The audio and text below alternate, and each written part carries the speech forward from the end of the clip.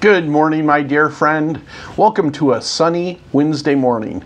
We are looking at Isaiah chapter 56. We're going to start from verse 1, but there's a change that happens in verse 3 that we'll continue looking at today. In verse 1 it says, "Thus says the Lord, keep justice and do righteousness, for soon my salvation will come, and my righteousness be revealed.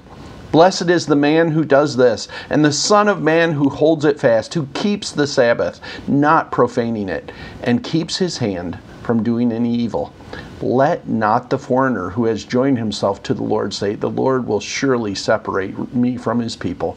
And then this next phrase, "And let not the eunuch say, behold, I am a dry tree." We know eunuchs are those who don't have offspring. They don't have generations that come after them. And Isaiah is saying here from the Lord, don't let the eunuchs be those who say, we have nothing. We have nothing. Now we're going to see the response in the later verses, but our profession is so important. What we say is so important. We want to proclaim what the Lord is saying, not our own ideas, because our own ideas can be based just on our feelings, but what the Lord is saying.